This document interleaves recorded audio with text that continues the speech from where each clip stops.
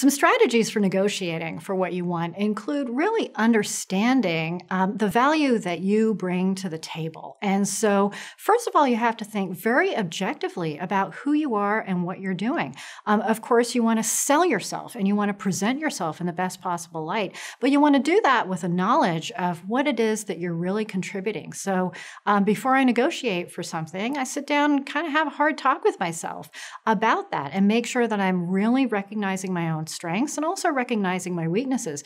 And it's a little painful, but you have to go to other people and ask them for their opinion to see if you are right on target with that.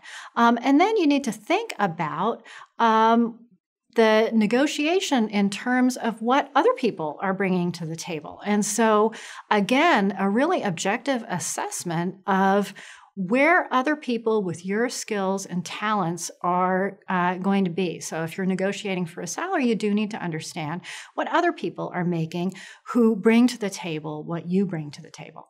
And then in any negotiation, it's very important to make sure that it is not personal for you. It's not personal. It is an objective discussion. It's not about how good you are as a human being. And I think sometimes people get very tied up in negative feelings in that respect.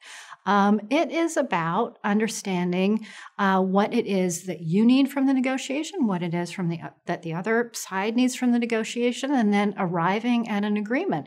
And recognizing that if that agreement is not what it needs to be from your perspective, you can walk away. You can walk away and do something else that's a better fit for you. And so that's why I think it's really important for people not to get too wrapped up in those feelings of how this turns out reflects on me as a person. It really doesn't. It really doesn't. It needs to be an objective assessment. And so I think if you approach it that way, you are much more likely to be successful.